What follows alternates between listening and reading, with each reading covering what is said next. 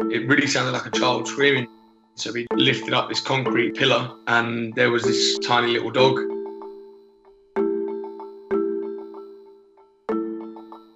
As you can see here, exactly where Barry's been living. Our job out there was to disarm IEDs and homemade bombs. It took me 4 days to actually earn her trust enough to let me touch her. New life, Barry. Hence where the name Barry come from. We just thought it was a boy, so we just called her Barry. Have a nice trip, Barry. And it wasn't until we did get her back and we showered her that we realised that she was actually a girl. I'm sorry. Me and her become inseparable. Every day she'd come out on jobs with me, she was always with me on task. And not just that, she become the morale of the entire camp. Everyone was so pleased to see her. Every day someone had a brand new toy for her.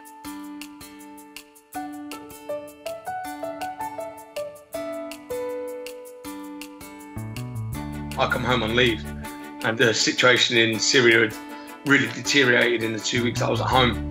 So I wasn't actually allowed to fly back. I was at home trying to organise her getting out of Syria. And I had this really good charity called War Paws that really helped me out. They were great. We worked together to get Barry out of Syria into Iraq. She had to do 3 months of quarantine to make sure she had no diseases or anything. So for her, it was quite a lonely 3 months.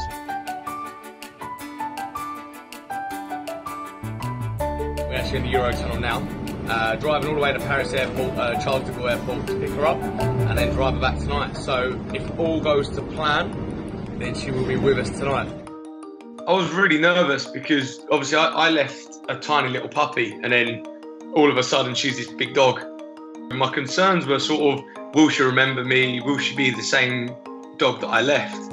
It took about 10 minutes and then she all of a sudden sniffed my leg and then cowered to the floor with her belly sort of in the air for me to stroke. Oh, we got that belly roll. Oh, good baby. That was the moment where I kind of knew that she remembered me, and that was an amazing moment. My little puppy had come home.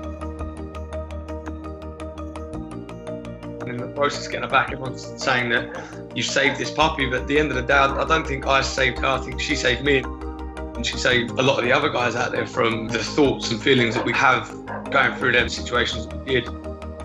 She's done as much, if not more, for me than I have for her in the sense of my own recovery. I may have got her back here, but she kind of made me better.